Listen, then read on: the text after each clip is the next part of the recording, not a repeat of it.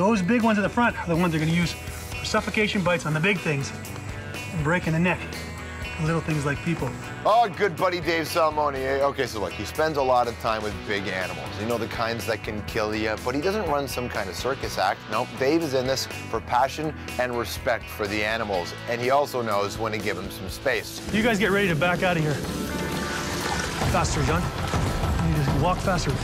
So how did Mr. Salmoni get to live a dream job? Well, about 10 years ago, he got a biology degree from Laurentian University, and in his 4th year, he did a project for the federal government researching black bears.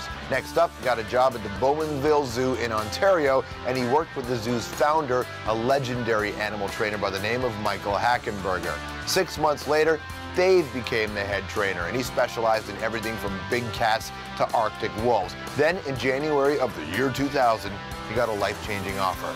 Take 2 of the zoo's young Bengal tigers to Africa and introduce them to the wild. The goal was to show Asia how to conserve their big cats. Dave spent 4 years with the tigres and became the star of a documentary called Living with Tigers. Next thing you know, the man's on television because he's good looking and he's charming. He traveled the world, hosted shows on everything from sharks to bears. Basically, if it's big and it bites, Dave has done a show on it. These days, he's running his own production company and hosts a bunch of shows on Animal Planet and Discovery Channel. Perhaps you've seen After the Attack and, of course, Rogue Nature. Even though he was aggressive with other bears, I guess didn't mean he was going to be aggressive with me. He kind of gave me a glance and carried on. Thank goodness I paid attention. Everybody, please say hello to Dave Salmoni. All right, good boy. All right. Come on. Oh, that's Dave scary. And Jonas the tiger. Good boy. Jonas is a little nervous when you check him out. Give him a call. Come over here, Jonas. Come over here, baby. That's good work, George. All that chuffing you remembered from Robbie. Oh, yeah. From Robbie the tiger. Hi, Jonas. Big guy. Jonas, want to fight? Oh, it's not so scary. It's not so scary. Not so scary. Jonas. Jonas. Come on down. Come on down. Come on down. Okay, now that wasn't so hard. Oh, Jonas. Hey, baby. How are you, buddy? Good, nice to see you again, man. All right, so last time you brought Robbie, which is a tiger that you got from a stripper. Yeah. Right? No, it's true. He was confiscated as a rescue and went to Bowmanville Zoo. That's right. Hey, now has a happy, healthy life. Nice. And this is Jonas. Now, you know what Jonas is doing? Jonas is waiting here, so when no one's paying attention, he can take a piece of my leg, Absolutely. right? Absolutely. Your heel would be perfect for his teeth. Nice, cool. And so tell me a bit about Jonas. Jonas is about 7 months old, and he's, training to do this kind of stuff. He's a captive bred. This is what they call leash training stuff. So this is all the learning stuff, all the people, all the cameras, hanging out with new guys like you. See what's going on. Yeah, that's him getting trained and getting used to people. So what that does is allows him to live the rest of his life, if trained right, to go for walks. Doesn't have to live in that cage anymore. He can go and you can excite his brain by showing him new things. And maybe get a job, carry his own weight or something? Absolutely. Yeah. You'll see him do this kind of stuff, feature film kind of stuff, the educational side of things, especially for tigers, is so important. That's a big part of you. I do watch your shows, and I remember when I was a young kid, I used to always watch Mutual of Omaha's Wild Kingdom and all those kinds of shows, because that's how I got to see nature. Now, in the last 6 months, you've been extremely busy, right? Very busy. And you were living right in the places that we used to watch on TV. Yeah, I was living 6 months by myself in a tent in the middle. You want to go sit down? Can I pet him right here? Yeah, you sit pet him wherever you want. You can sit right beside me if you want. Come here. Okay, yes. I was living 6 months alone in a tented camp in the middle of Africa. And the point of it was there was some problem lions that had been given a last chance. They found a new home where they could be wild if they would allow ecotourism, pictures, and people to come on safari to see them. Right. But they were attacking. They were charging. They were going after people, and the owner was like, "I got nothing here. So either you come help me save these guys, or forget it." So I went there, started living with them, and basically tried to teach them that they can trust people again. But they were aggressive lions. They were the most aggressive lions I've ever seen. I've met a lot of aggressive lions, but these things, they brought me probably to the closest point of getting absolutely killed than I've ever been. Yeah, it was not a joke, not even. I'm not really into the whole glorification of the danger side of it. But it was, some of the stuff that went on. Tell us the better. And it was all on camera. Animal Planet is going to be showing that very shortly. What do you do when, tell me what an experience you would have had down there with an aggressive lion. Well, you saw with the lion in the pre-clip, when he was coming at me, that was Brutus. He's the dominant male. He's not scared of me. And so you see, I'd stand up, I'd show him dominance. Hey, no! I always had that big crook. I start yelling at him, waving my stick. And what that does, it makes me look real big. And it's like a big bluff, like, hey, if you come, I'm big and scary. Come here, buddy. Come over here. Come here. Come here, Jonas. My name is Jonas. And then, you know, obviously there's other things. I can show you even with Jonas. Okay, Jonas, yeah. come here. Now, if Jonas decides he wants to bite me, I gotta lie down with him. So now I look like a toy. So why don't you lie down? Want to lie down? Why don't you lie down here? You know how much your shirt So I'll costs? take this, and he'll get on top of you. Come here, Jonas. Come here, Jonas, come have a here. look. Jonas, come So here. since you're a toy, he's gonna get on top of you. Now, first thing I'm gonna do, I'm gonna watch his teeth. Those are gonna, that's I'm what's watching gonna his kill teeth you. too, buddy.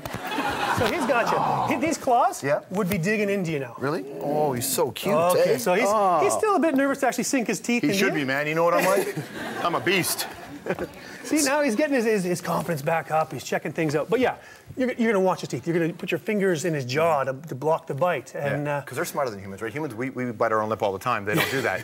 He won't. I mean, I've never seen a cat bite through their own lip. I don't think they can. And this size, all the way to the top, you get that finger in their cheek, you can got some time. Tell me about after the attack. The idea of, I mean, because a lot of people are afraid of animals, and a lot of it has to do with the fact that when they were a kid, something happened to them. Or something happened to one of their kids, but your job is to bring people to a place of real terror for themselves. Yeah, you know, After the Attack is one of those shows that I really got into the concept of is making people fall back in love. It's very rare to get attacked by an animal, but I want you to fall back in love with that animal. So, for example, let's say it was this tiger, that you got attacked by a tiger in India. Right. I'd bring you, Jonas, and say, look, they're not all like that. You know, let's go back, let's figure out what happened to you, but also let's get some interaction in there. Let's show you that a nice cat can be like this, can be tons of fun. Well, but I suppose a big part of that, and I know this is kind of an odd position for you to be in, because it's good to show people and educate them about animals, but the other part of the coin is like, yes, tigers can be great, just stay away from them. Yeah, I mean, you know, I don't think they should stay away, but yeah, they're dangerous. Yeah. I mean, they're cute. Look at this guy. He's the cutest thing you're ever going to see. Who are you going to hurt? Who are you going to hurt except for everybody? But that said, I mean, if you had one of these in your backyard, he's going to be 500 pounds, just like Robbie was. And you make one mistake, even you make one mistake with him, he can kill you. Yeah, so this tiger can kill, right? At this size, if I'm not here and he was a worse-tempered animal, he could kill you easily. Now, one of the things that we had talked about, and I would have, you know, and you and I talked about. You're going to wear him as a coat? I'm going to wear him as a coat. I don't want to skin him. I want to actually. Can I wear him? Yeah, we'll see. I don't know. We'll see. I'll pick him up, and if he likes it, he's cool. If he's not, then we won't. YouTube, here we come. Oh, he's not cool with that. He's not cool with that, is he? Yeah. Yeah. Oh, baby. So you wear him. Like that? I can't lift this thing.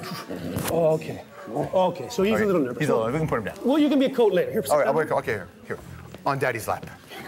On Daddy's lap. Oh, boy. So I'm going to stand beside you just to watch his teeth and stuff. Boy, but you're big. Oh, he doesn't want to be up there either. You know, story of my life, bud.